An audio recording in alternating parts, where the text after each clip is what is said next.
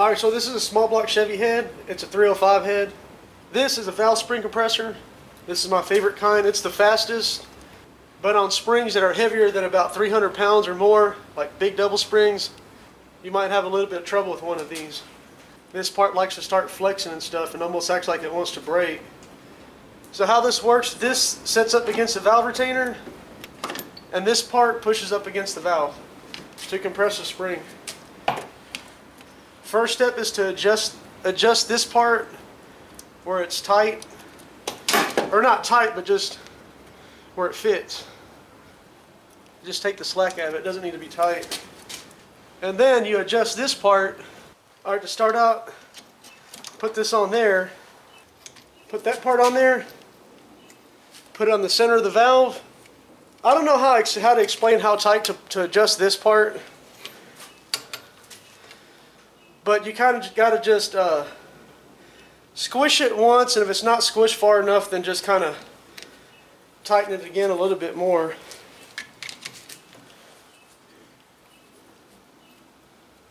And voila! This is a stock small block spring, and yeah, I don't have enough strength to actually do it. I don't ever recommend hitting any of this with a hammer, but it's either this or don't get it loose. But you can tap it like that, and it'll kind of like make these get unstuck. Now that that's unstuck, you do the same thing as before.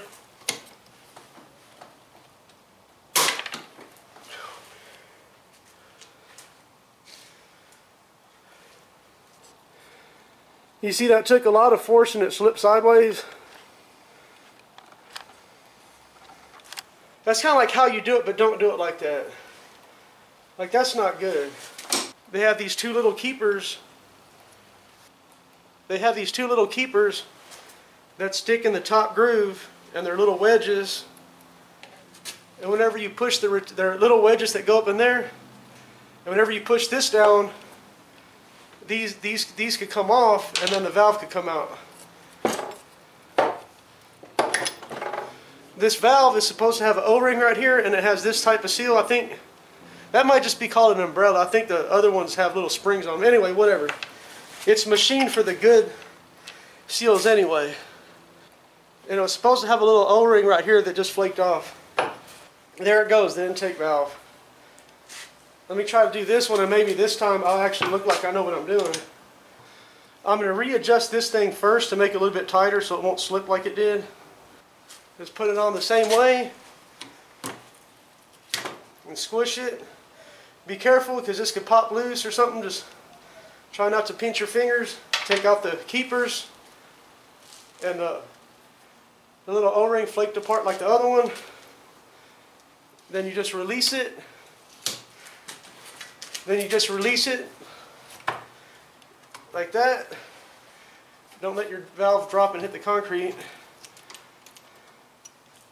That was actually a bad demonstration. I didn't realize till later on that the tool was adjusted improperly. It was too tight.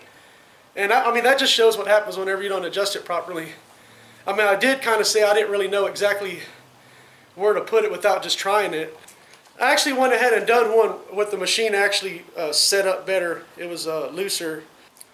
Anyway, you can take this stuff off, take the spring out. Now you can drop the valve down through there.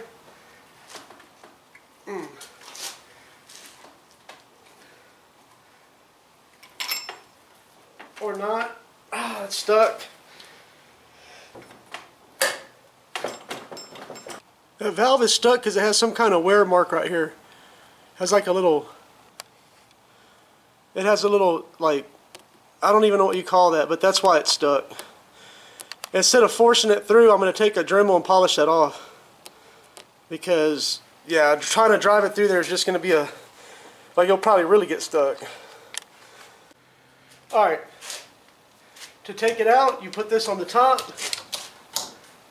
center it on the valve at the bottom, squish it, and then get the keepers out of there. That's these two little things. that go in that groove. To release it, just take it off of there, and it's in.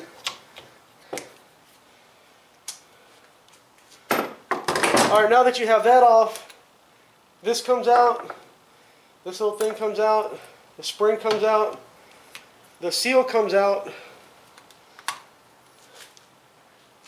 Don't let your valve fall. I almost did that. And now the valve just pulls out. I'm not going to lie to you, the reason why this stuff was already out, like the O-ring goes right there.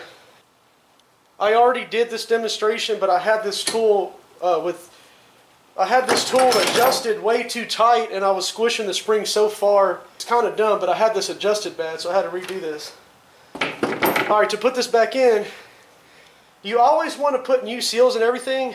This is just for demonstration purposes only, so don't call me out for not putting the seals on, or new seals. You always want to put new seals anytime you take your heads apart. You just might as well. And usually they're bad anyway. These are crispy. So you put the seal in. That's the old one. And then now you could put the spring on there. Make sure it sits down there like in that little pocket. These keepers right here, these are the ones that are for the exhaust valves. Supposedly they make them spin. So those go on the exhaust. The other ones that look like that, the smaller ones, the thinner ones go on the intakes. These go on the exhaust. So once you get to this point, you put this little thing on. I don't even know what it is, but it goes on there. Then you put the keeper on. I'm sorry, that's the retainer. And without dropping all your stuff, without dropping anything, center the tool on the center of this tool on the bottom, and then on the top, and then just squish it. This is the tricky part. It's really not tricky, it's really easy, but this is the part that's actually kind of hard.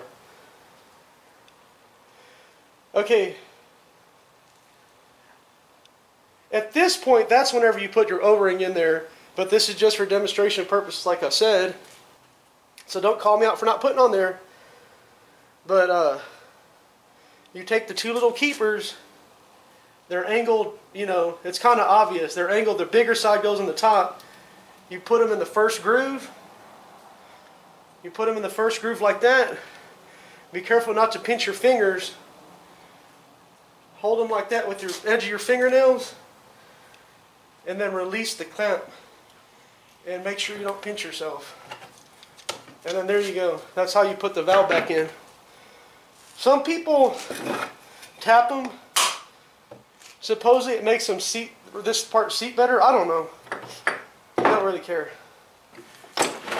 If you're wondering why I'm taking these apart, it's because this valve is stuck anyway, but I'm just making sure that these don't wiggle or nothing like that. And if they do, they have to have new guides put in them, and it needs to go to the machine shop. But I'm just inspecting the heads. That's all I'm doing. But that's all I wanted to cover on this video, is just how to put the valves in and take them out. The end.